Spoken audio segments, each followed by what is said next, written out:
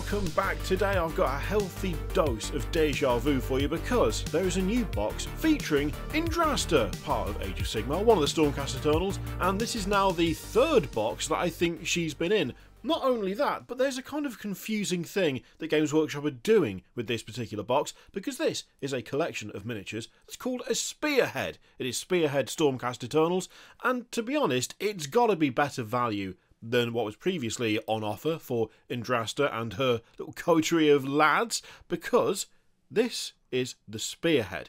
Now, as we can see, we have what was called the Thunderstrike command right here.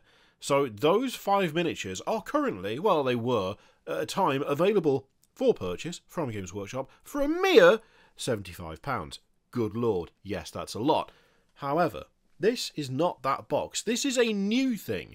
This, they've not really explained what this is, other than telling us that there will soon be an even easier way to muster the immortal warriors of Sigmar for tabletop battles against the worst the mortal realms can throw at you. Now the thing is, I thought there was already an easy way to, well, muster any army, not necessarily just Stormcast Eternals, but for quite some time now, we've had the Vanguard boxes available for Age of Sigmar. In fact, we haven't just had Vanguard boxes available, we've had them for pretty much every faction. There is a good number of boxes right here, and these have been available for ages now. 85 quid, same price for every single box. Every single faction gets the same value for their boxes. Well, I say value depending on your definition of the word value at least, but we've had this very standardised way of doing things for quite a while now. And as such, I thought to myself, why are they changing it to Spearhead? What's wrong with Vanguard? Why is that different suddenly? We had Start Collecting, then that went away. Now we've got Vanguard. Why is that going away in favour of Spearhead? Now, funnily enough, the answer to that question lies not with Age of Sigmar itself, but in Warhammer 40k, because it looks like what they're going to do for Age of Sigmar is the same thing that they did with the Combat Patrol boxes for Warhammer 40,000.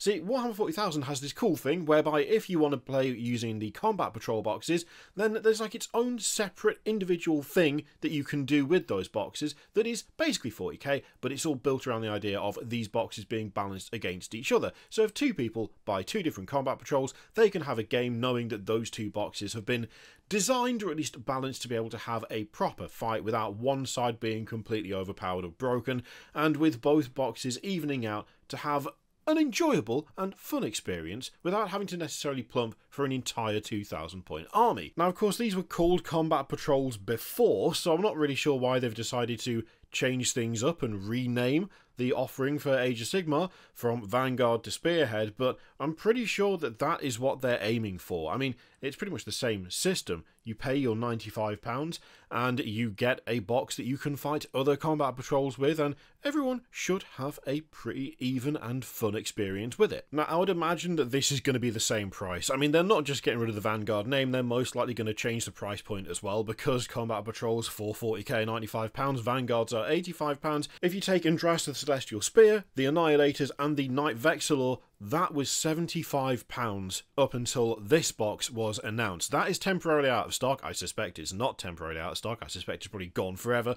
but that is 75 quid right there. They're not going to just up that to £85, including a Stormstrike Chariot and Vanquishers. They're not going to do that. They're going to up the price quite a bit more, and that will still be considerably below the retail of buying that Thunderstrike box, a unit of Vanquishers, and the Stormstrike Chariot.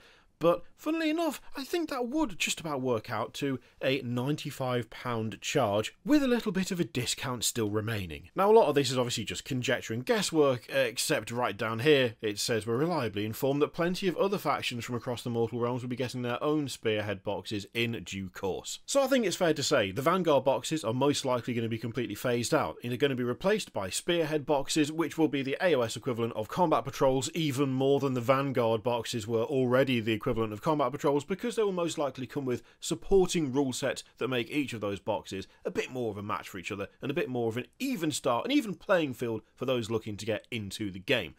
To be honest, I don't think it's necessarily a bad idea. I'm just sad that it means that every single one of those boxes is going to go up by at least £10. I'm assuming it's going to have exactly the same pricing structure.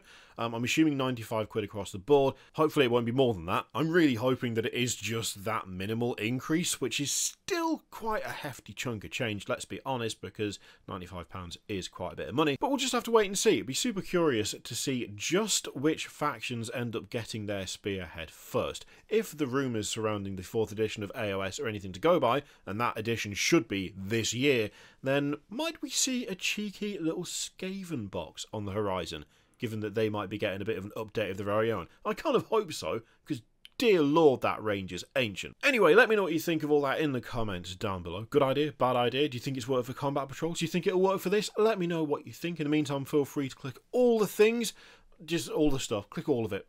Especially memberships. That's very helpful at the moment, because ad revenue is hilarious. And by hilarious, I mean incredibly depressing. But there's going to be a bunch of member-only stuff coming down the line, because this year things are going to be slightly different. Just a little tease, just throwing it out there, just letting you know. So yeah, feel free to click all the things. Thank you very much for watching, and I'll see you for the next one.